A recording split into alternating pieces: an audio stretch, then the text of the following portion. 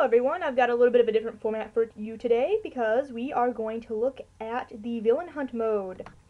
Level 1, Killer Moth. This one is fairly simple, not too difficult, at least I find it fairly easy. The basics behind villain hunt mode is, well, you have a time limit. You have a preset team of all the hero characters, well not every single one, but a bunch of the most important ones from the mythos, and you basically have a time limit to find this given villain character. In this case, it's Killer Moth. And these villain characters, once you find them, you actually unlock them, and then you can buy them from the character area. So what we're doing right now is going to basically a speed run of the level to find a character. Now, I actually sped these videos up, as you can see, because I really didn't want to have to show you absolutely every little detail. You guys have already seen the whole levels twice. You don't need to see it again. This is really just overkill to show you it all. That, and it was like way too long. It was like 45-something minutes. There's 10 of these levels with varying time limits, and it was just way too long and tedious. Now, with the speedrun thing, you can really show off some speedrun tactics for this game. You can show off skipping bad guys, you can show off stuff like skipping things you don't need to build, because you can actually swap characters. You can show off a little bit of the stuff that you can do in Freeplay, where you don't have to be the same character throughout the thing, because it basically functions like Freeplay. It's like Freeplay time run. Like, you don't have to ever build that lever. I don't know why I did. And all the bad guys, you never have to fight the bad guys. Just run for it. Basically, it's a quick little time trial, and it's a lot of fun. So, basically, you have all these characters, and they're going to be hiding in different areas, and you will see all of them. That's why this video is so long. It's like about half an hour long, so if this gets too tedious, you can always leave and come back. I do show off getting all the characters here, but if you don't want to see it, go ahead and skip this video. I just put it up for people who wanted to see me get all of the characters. As you can see, our team consists of Batman and Robin. It also consists of Helena Wayne / Huntress. Oops. What the hell? I skipped getting in Killer Moth there. Oops, sorry. That wasn't what I intended to do. But yeah, Killer Moth is right back behind that door. I didn't actually show getting him, I'm sorry. But as you can see, our team is comprised of Batman, Robin, Huntress, Azrael, a SWAT guy, the SWAT guy with the rocket gun, Alfred, Jim Gordon, and I believe that's Officer Bull down there. I might be wrong. If somebody is positive on that, let me know. And I believe Officer Bull was created whole cloth for the animated series and immigrated to the canon later. Again, Azrael has immunity to cold and is a strength user. I was wrong about that. There are at least 2 other strength users besides Killer Croc that have immunity to cold. Freeze is one of them, and Azrael is the other one. And he also has the double jump ability. So he's actually a very good character to use for levels like this, where you have a lot of hazards. He's, I believe, also immune to toxins. He makes really a good run-through character once you unlock him. And you unlock him and Huntress, and there's Man-Bat, once you complete True Hero Mode all of the way. That is, okay, now level 3 Hugo Strange. Yay! But you unlock him once you complete Hero Mode, True Hero all of the way. That is, every single level has its True Hero bar filled, which I did not show off for the sake of speed and efficiency. For Villain Mode, you get this. This is what you unlock for completing True Villain all the way. You get the Villain Hunt mode. So if you get every single True Villain bar and every single Villain level filled, you get the Villain Hunt mode as a mini game. These bad guys you actually do have to fight. You really don't have any choice in the matter. You have to fight them to get this pad here. Otherwise, you can't proceed. Another thing you may have saw down on the lower screen there, Huntress's portrait was flashing. She can also use the jump pads, just like Robin can. And she also has a crossbow, just like in the comics. So, basically, more or less, this is kind of showing off different hero characters that you can try out. Otherwise, you really won't use them that much. you're far more likely to use the villains than you are to use the heroes in Freeplay, just because there's so many more villains than heroes. But you will occasionally get characters like Alfred in there. You'll get maybe Azrael or Huntress in there. If you choose them, you might get them. You'll definitely get them if you choose them, but you might get them just through luck of the draw. But usually you're going to get villains overwhelmingly, just because there's so many more villains. Yay, 2 Alfreds for 5 seconds. Here's another tactic. You don't have to break every single box. But I did there just to show you that you could. Basically, this level is pretty straightforward. Actually, Hugo Strange is in this room. You don't have to go any further than this room. And he's actually right up at the top, in that room with the breakable wall, that area with the breakable wall. Alfred's strength is he can glide. That is all he can do. He's really not that good a character to play as. Characters like Jim Gordon, Lucius Fox, and Bull down there, they have guns, and I think that's it. They can't do anything else. They don't have any other special abilities. They're just normals, considered normal people, so, well, they don't have any other abilities. And while Jim Gordon is really freaking awesome, I mean, Gordon's awesome, no doubt about that, he's just not a very good character to play as in this game, because he doesn't really have any benefits, and he really can't do much. So you'll never see him, almost never. He's really just kind of a flavor character. And in here is Hugo Strange, yay! 4th level, Victor Zsasz. I mentioned in another bonus, I believe it was my Terminal Levels of Wrongness video, that Victor Zsasz is present in this game, except here he is called Mr. Zsasz. I believe canonically, is it Mr. or Victor? I'm not positive. I haven't read a lot of Zsasz stories, so don't quote me on that. Maybe because there aren't a lot of Zsasz stories. He's not really a super popular Batman villain, as far as I'm aware. And they've changed his look significantly over the years. He has like a weird, like, super weird black eyes in this variant, which I believe he had in his original appearance as well. It's like, why? This is showing off the strengths of the rocket launcher with the SWAT guy. It's pretty useful, actually, but the downfall is that it's clunky, slow, and difficult to aim. You never have to go any further than that blue box back there. Once that blue box gets dropped, you're done. You just have to go over to that chute back there and jump on it and make the levers show up so you can make the train come and you can jump on the train, and yeah. It gets pretty simple. There are some time limits here where I kind of cut it a little bit close, but I never have to do these levels more than once. They're really easy once you know where everybody is. And the villains aren't hard to find. I don't know why I jumped down here. Maybe because I thought that the train was already here. I don't know what I was thinking here. It was a little bit late at night. It was like 1 in the morning. I was really tired. I had just finished a long day, and here it is. I just cut right to it because I was like, yeah. And 2 Batman. Because I didn't want to show myself going back. I mean, you guys don't want to see that. And once we have this train here, actually, that is all we need to do, is just build this ladder and climb up here. Yet more AI dumbness. It's okay, because we can switch to characters we need now. We don't have to go back for other characters. We don't need to care about that. It's no big deal. Basically, this level is very short. And, yeah, you can see I kind of cut it a little bit close. Hi, Victor. Okay, here's Black Mask's level. He's pretty straightforward. I believe he's hidden in one of those little rooms down at the bottom, where you can't open it unless you have the blue key in the normal playthrough, but we can open it here. This is kind of like a preview if you're playing this and you, oh, hi, I just bricked Robin into the box. Nice. Yeah, that really does happen a lot. You have no idea how many times that happened and I had to actually cut it out. The ones that you see in the glitch video are just interesting little variants on it. I didn't show very many of them. It's not uncommon for characters to glitch into other characters, especially in emulation. Not so much in the actual game. If you're actually playing this on a DS, it won't necessarily do that. And the nice thing about having your character switch is that your AI can switch for you. You don't have to switch the AI over to another character. So the character will switch automatically.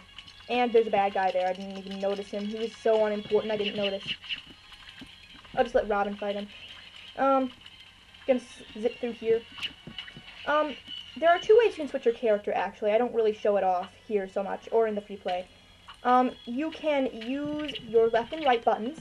For me, it's Q and W on my keyboard.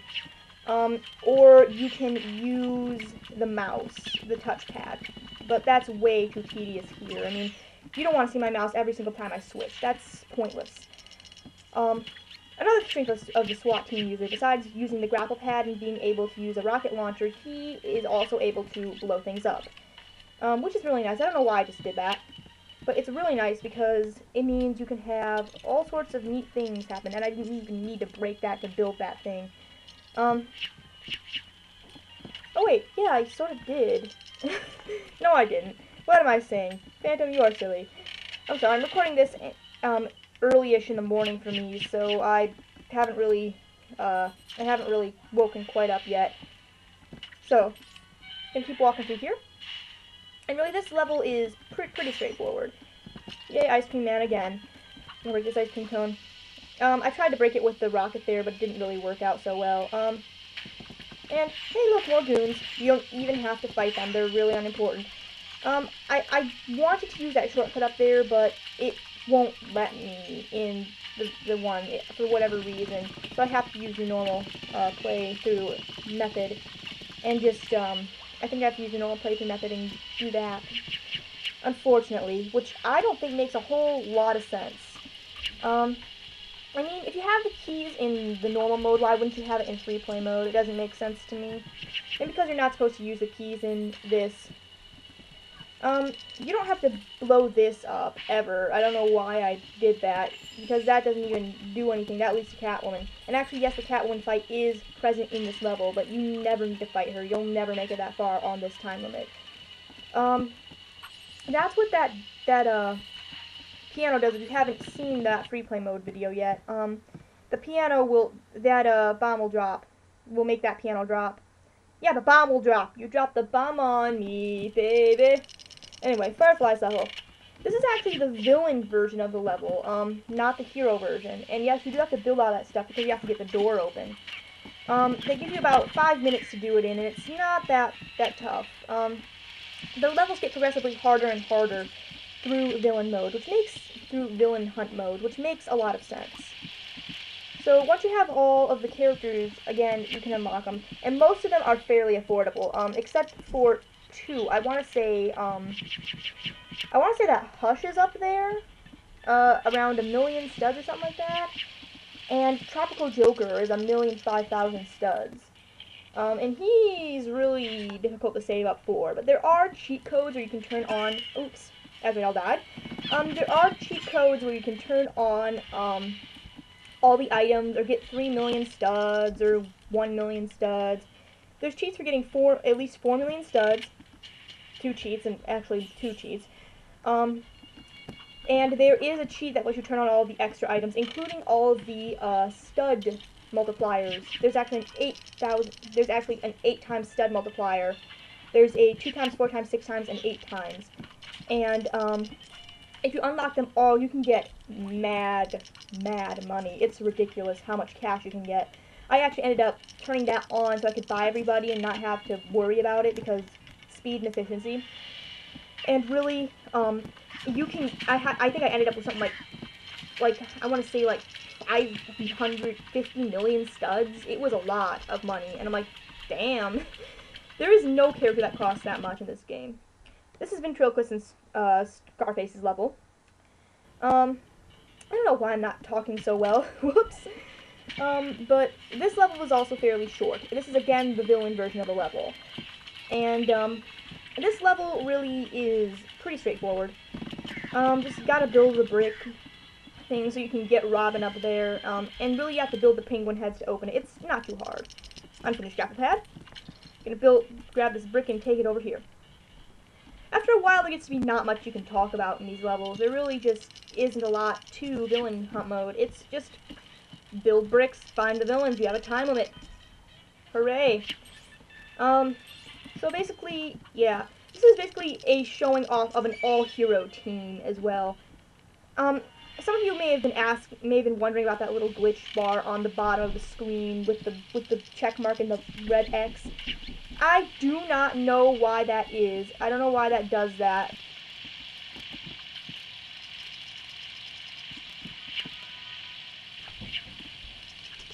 Also, you may have noticed the nice picture of Batman's crotch earlier. That's actually from my wallpaper. What happened there is I accidentally pressed the wrong button while I was recording. There's an option in Desmute that lets you shift the screen around, and I pressed that while I was trying to press the arrow keys, and, well, my background resulted. It's actually a pretty cool background. I'll have to show you guys someday. It's pretty nice. I like it. It's a picture of almost all of the main bad guys and Batman from Batman Arkham Asylum, except for Scarecrow, which I don't know why he's not in there. It doesn't make sense to me. Anyway, you may have saw that little glitch bar, now it's white. That glitch bar, I still don't know why that happens. It just does. It shows up a lot in the vehicle stages as well, and I don't know. The gray bar is not a glitch. That's actually supposed to represent the gap between the lower screen and the upper screen on the DS, and I just left it there because it looks nicer. Because I don't want a big, weird disjunct between the two things. It doesn't make sense to me.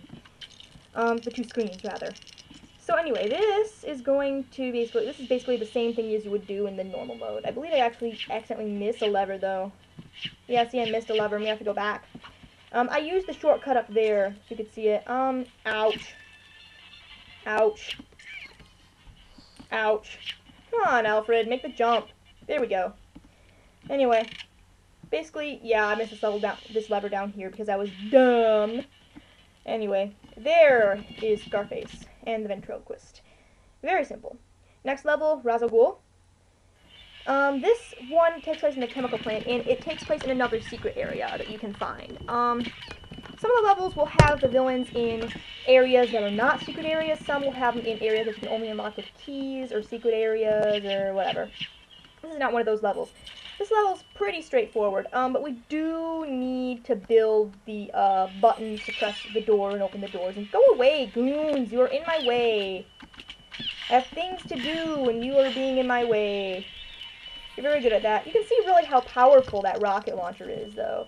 The SWAT character is really one of the better characters, their guns to play in the game, but the trade-off is that the gun is really, really slow. So I don't highly recommend it, but it's possible to play as him, and he is a very good character to play as. He's a good choice, but you need somebody, you need a good partner to offset his weaknesses.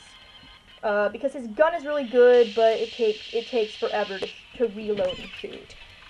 Which is a little unfair. Oops. I died. Hey, that bullet didn't hurt me. Yeah, again, sometimes you can get it where you end up glitching through, the bullet, like, glitches through you or whatever and doesn't hit. Or your bullet doesn't end up hitting the bad guys, or your razor ring doesn't hit the bad guys. This game is highly glitchy, but it's glitchy in a fun way. I mean, there's only one glitch that I would really consider game-breaking, and that's, I don't show it off in the glitch video because I couldn't get it to work, but, that glitch is where, if you're in Arkham Asylum, and you hit the light above the door in any of the rooms that lead to the actual level chapters, any of the level rooms, if you hit the light above the enter-exit door, and somebody is walking through that door, like 2 or more people are walking through, the game will freeze. And that's the only time that I've ever found a game-breaking bug in this game. But every other glitch is just amusing or cute or funny. I mean, I've never had the game, like, die on me. There's no glitches as far as I'm aware in this game where the game absolutely just gives up the ghost and you lose your save file. Oops, what the Nice there, Batman. Yeah, sometimes, again, it's easy to overstate the jump, because it's really hard to see where you're jumping on the DS. I mean, it's almost sort of like a 2D, again, here I choose the goons. It's almost like a 2D console in that way. It's really weird. Anyway, basically this level is, again, very straightforward. Ooh, we're kind of close to the time limit. It's okay, we have plenty of time.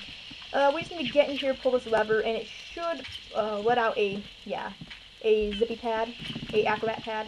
And right up here is Ras al Ghul. Very quick, very easy to find. This time around, Hush.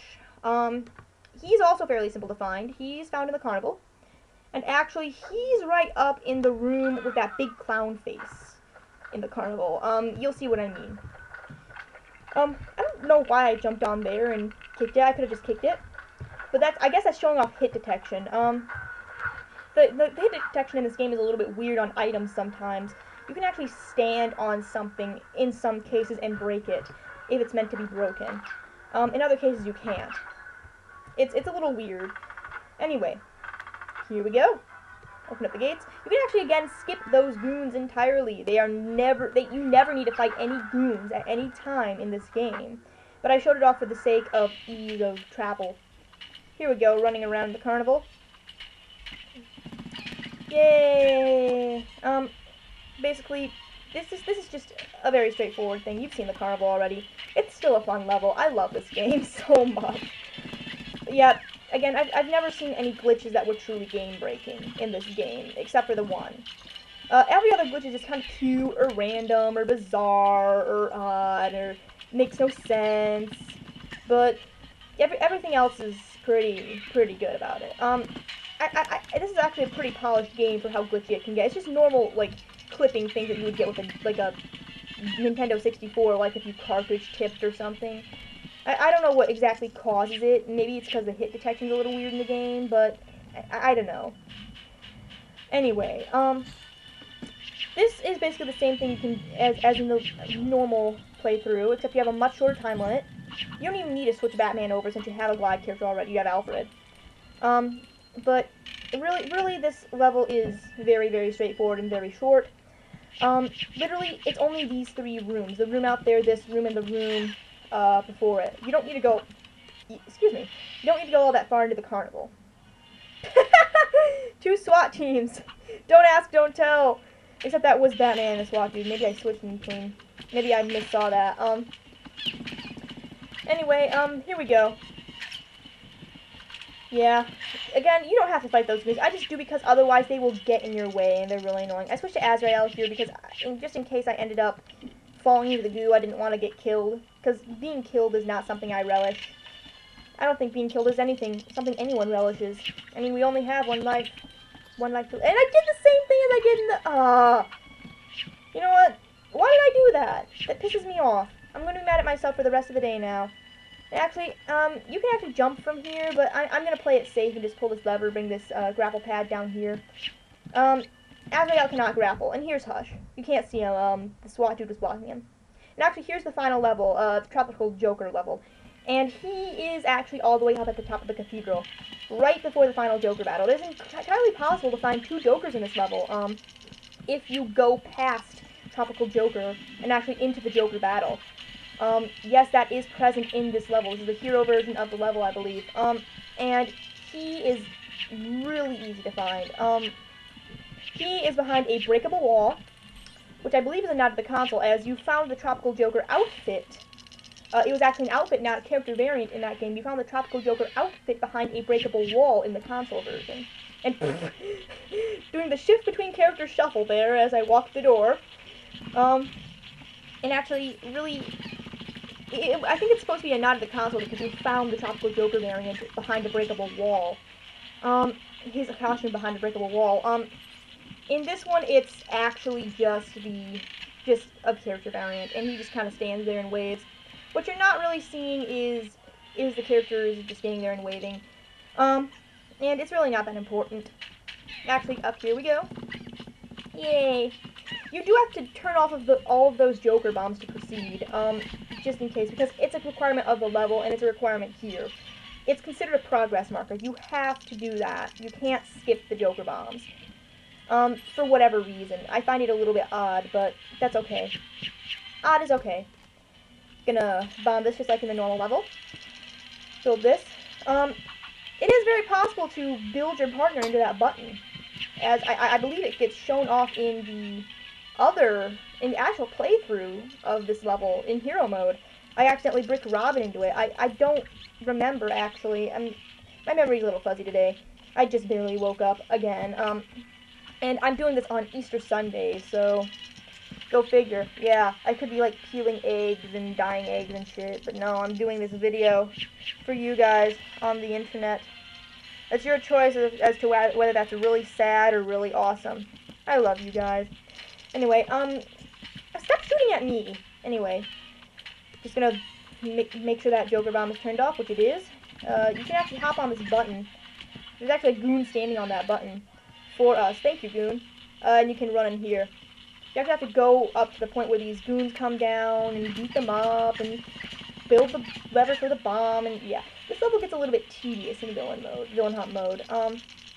Otherwise, it's not that difficult. And now we just have to make the big long trek up the stairs, but, well, it's a lot easier in this variant. You just have to grapple. Your partner will automatically switch to a grapple partner, and then you can just switch to a acrobat partner and back. It's not too difficult. It's fairly straightforward, actually. Makes it very, very, very quick and very easy. And actually, right back here is Tropical Joker. Hey, buddy! And that's everybody! Hooray!